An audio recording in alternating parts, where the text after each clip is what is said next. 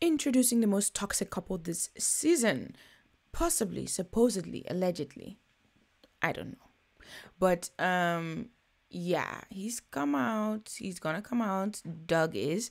And yeah, with the way this guy is dominant. Oh my goodness. Like, she's talking to him on the phone and he's already complaining about his parole officer because he has like kind of a curfew. He has to be home at a certain time. He this and that and that. And he has an ankle bracelet, so he just can't do what he wants to do. And she's like, yo, talk to the manager. Okay, basically be a Karen. Okay, go all out, be a Karen if you don't want any parole nonsense. And I call it baloney because she brought basically a baloney to the prison. I don't know why he requested this. I think this is something that he wanted. A big old baloney that's about the size of Courtney herself to eat right outside the prison. It's just it's the ratchet-roo is at an all-time high. Like, it's so ratchet. It's so ratchet. And oh yeah, and then they're doing phone stuff while she's driving. Madness, love. Cute intro. It's time for love after lockup, baby.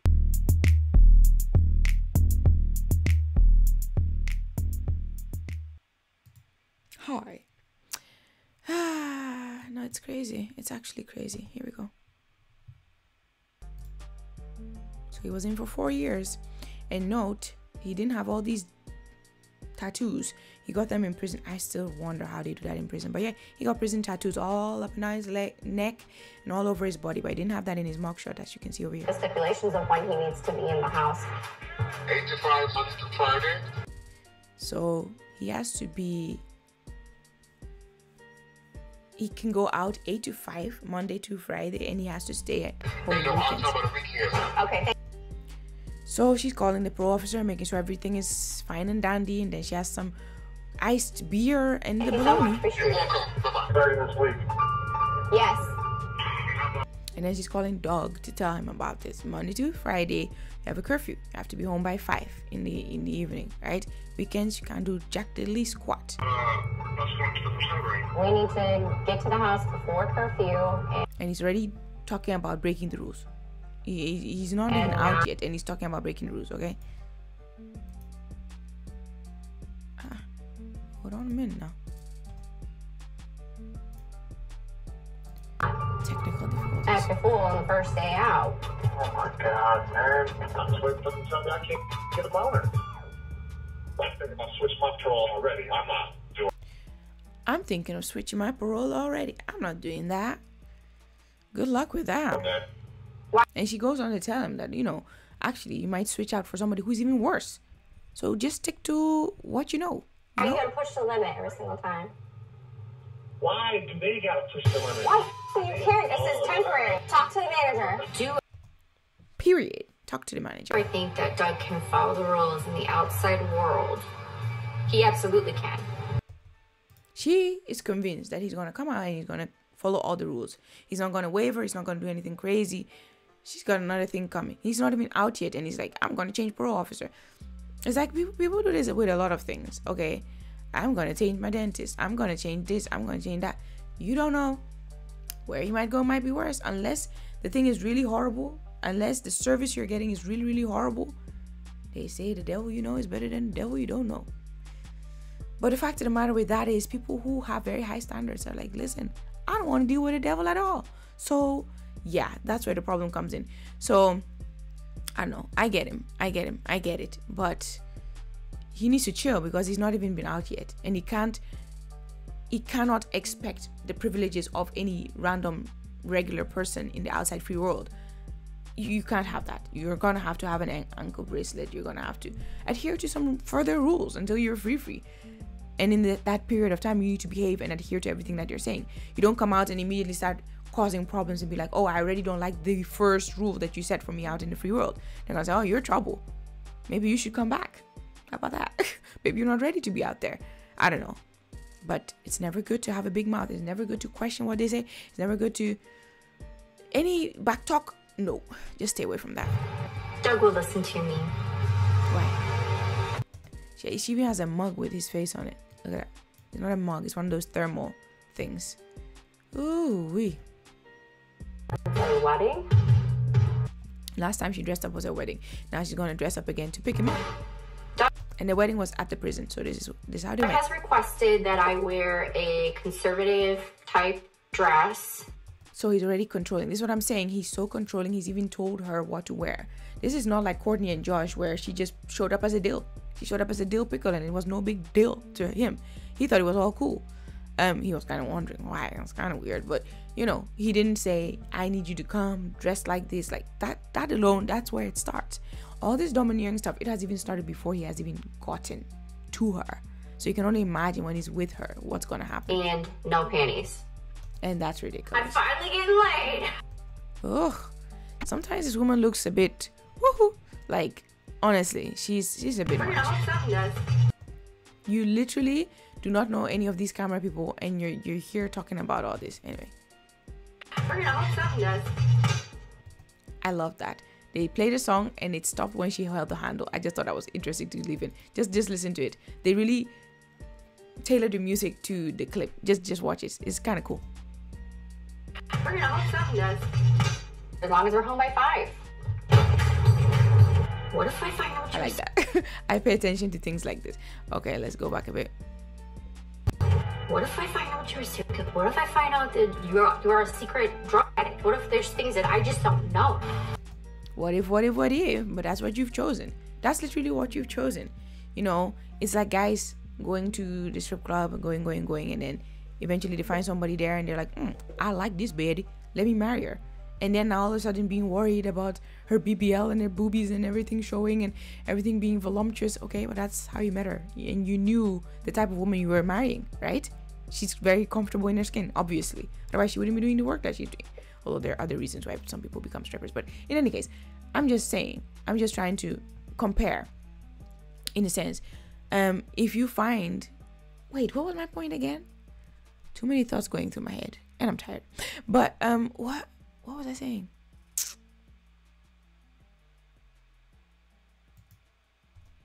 What did she say? What if there's things that I just don't know? That. So what if there's things I just don't know? Yeah. So if you get an inmate, you need to know that you're gonna have things that you don't know.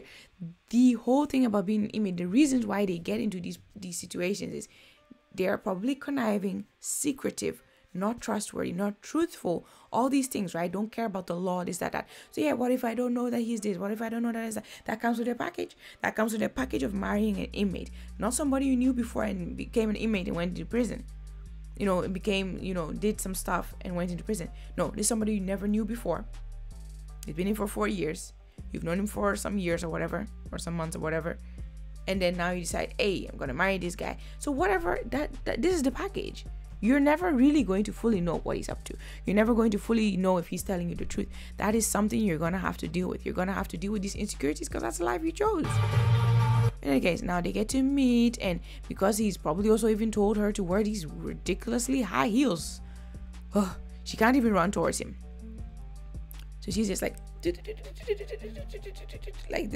like a penguin walking towards him. He's running, boom, and he's like, lift up your dress. I want to see what's going on underneath there. You know, there's cameras everywhere, and there's even a camera underneath her. They are jelly. And she's like, they're jelly. They are jelly. Yeah, those are the prisoners. That's what I was saying with Nicole and Auntie. I was like, yo, I think, what he did, if it was not so early in the morning, now that I think about it, it was very early for them to be drinking wine. But yeah, it was not that early in the morning. All the prisoners would have been out there, although their prison was a bit far away, but still they would have been standing there just looking. And they will be jealous, or they will cheer you on, one of the two.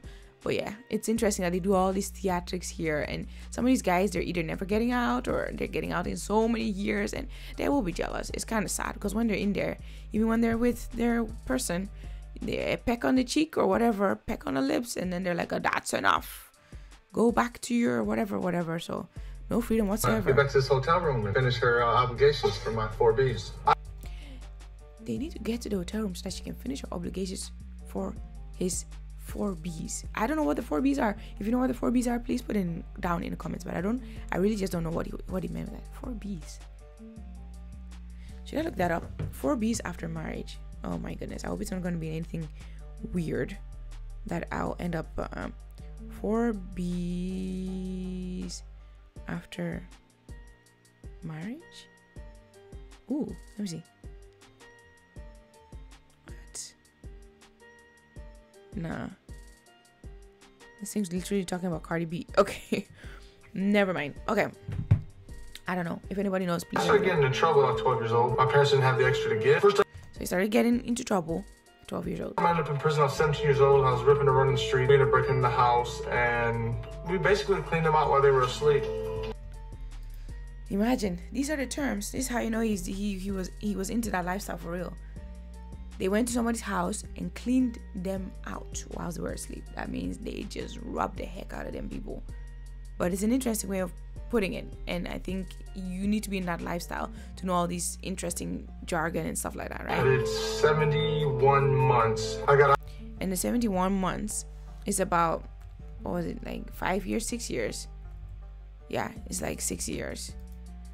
That's a long time. That is a long time to be that young and to go in for 6 years. I was out for approximately 40 days. And he was out for 40 days. And first altercation I get into. So I think it was in for the 40 days, and that's when they conceived little Dougie. Not these people. It was him and another chick. Wow. Guns get involved. People get Another altercation. They were pew involved. shot at. Bunch of guys pointing the finger at me. So he's trying to say that he was innocent. That's how big as you are. We are. Examine the card. He must really like this baloney situation. Then he's got some serviettes at the back of his pocket. Like, he came prepared. He's like, I'm about to leave today. This is my last meal here in prison, okay? This is breakfast. Let me just get 2 serviettes because I'm about to eat a big ass bologna. And he just put it in the back pocket. And I don't know what his obsession is with the bologna, but it's kind of weird. Kind of weird when some of these people look like they don't want to leave the prison premises. He literally wanted to do this first thing when he got out. It's kind of weird. Do they starve you before you come out or something? Why is everybody drinking, eating on the parking lot of these prison places? Like, I don't understand. You gonna show me how to do a cookout? Nope. This is how we They're gonna show me how to do a cookout with what stove, with what anything. This man is about to eat this thing raw. Oh my God. It's got something like a card. He just sticks it in there. Why would you do all this primitive stuff now that you're out? Like, I just don't get it. I just don't get it. Tell her to get the baloney situation. Go home or whatever. I don't even think they're going home. She mentioned something about they've dropped little Dougie off at his grandma's place or something. Anyway, he's out the way so that they can do the tan-tan-tan. Okay, you know what I'm saying? So, like, they're going to go somewhere like to a hotel or whatever so they can get busy, okay? So they've just put Dougie somewhere, and so, okay, maybe because of that they would not be able to eat the bologna there and then, but eventually they'll go back to Rachel's house. He's a whole engineer. She has a nice house, and he'll be able to eat the bologna. Like, I don't understand why you don't just go to your favorite restaurant at this point in time, or just go to the hotel and eat there or whatever, and eat real good food there instead of using your prison taught interesting whatever he's doing, slicing the thing with not even a knife. He didn't even say bring a knife. He probably told her, do not bring a knife. I don't want you to bring a knife. I want to be primitive like I was in prison, outside of prison. Don't bring a knife, don't bring a plate. Don't you bring any napkins. Oh no. Let him, yeah, just bring the bologna as big as you. Just bring that. Ice it, bring it, and I'll show you something. And this is the something he's showing. I don't understand what these people are doing. Then she eats some as if she has never had bologna or whatever. I'm calling it bologna, whatever you want to call it. And she's like, yeah, tasty. Okay, can we get the heck out of here now? I mean, why are we here? What? So now they're driving, and he's having chewing gum. I wonder if you can have chewing gum in prison, actually. I can imagine it can cause a lot of destruction, but it can also be used to secure things and create your own interesting things that you're not supposed to have in there. Like, so I don't know, not with that alone, but it can attach stuff to stuff. So I don't think they're allowed to have that. In any case, he has his chewing gum. I can only imagine these prison tattoos, what it's like to get them. I really don't know, because all this was empty when he went into prison, and now is it even safe? Is it even sanitary? I don't know. They're in the car, he's taking selfies, and all this is new to him. He's saying it's new. He's only been in for 4 years, so I don't know why any of this should be new to him, but okay. I know what a selfie is due to watching television while I was incarcerated. Wait, has it even, or is this the guy that was in for 11 years? To be honest, I think this is the guy that was in for 11 years. Why does it say 4 years at the beginning? It does, doesn't it? It says 4 years. I think the 4 years must be, yeah, okay, no, yeah, no, I think this is the second time around. Yeah, okay, now it makes sense. Why didn't they should put 11 years there? Because then it makes me confused which one of the people is the people who has literally missed a whole decade of technology and everything. He's that guy. So he missed out on that. He did the burglary thing, burger, I can't even say the word, cleaning out the house or whatever he said. That got him to 71 months. That was the 6 years, give or take. And then he was out for 40 days. And then he went in for this one. Yes, felon in possession of a firearm. Because he was already a felon. Yeah, so in possession of a firearm. Yes, and then he got the 4 years. So yeah, he's the one with the 11 years. Okay, so now it makes sense. He doesn't know anything about technology, like at all. So let's get to them in the car. What? I know what a selfie is due to watching television while I was incarcerated. Exactly. So she's like, where's this? Where's that? Where's Amazon? Can I do FaceTime? This woman is driving. At least the movies that you were watching that taught you how to do a selfie, they should have also taught you that drinking and driving is bad. Not watching the road and driving is also very bad. So yeah, he shouldn't be distracting her because that's just terrible. I just did not understand how he was in a car and felt safe just constantly distracting her. Where's FaceTime? Where's this? How do I send this? Like he took the selfie and he was like, where do I send? How do I send share? Where's Amazon? Like, can you wait till y'all get to a house to do everything? Eating bologna and such bologna. And wow. I buy tattoos off Amazon. The whole thing is confusing to me.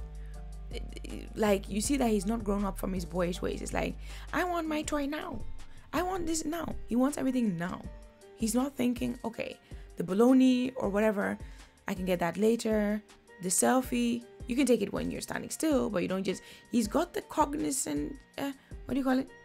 He's got the cognitive mind. What is it? The emotional intelligence. What is it? What word am I actually been looking for? You can tell I'm tired because I'm rambling. What word am I looking for? He is, just his mindset is that of whatever body he was way back before he got incarcerated, because everything he's doing screams, I don't know what I'm doing and I'm not thinking straight, and I don't know what makes sense to do in this very moment right here. Anyway guys, I've gone on for long enough. If you're not already part of the family, make sure you hit bump stomp ass onto that subscribe button. Comment because I really want to know anything. Like because you always like this video, and hit the notification bell. Watch it. I'll see you in the next video, which will be tomorrow. Daily-ish videos up in here. In the meantime, make time for glorious life. It's time to start what? Let me try it. God bless. Ciao, ciao.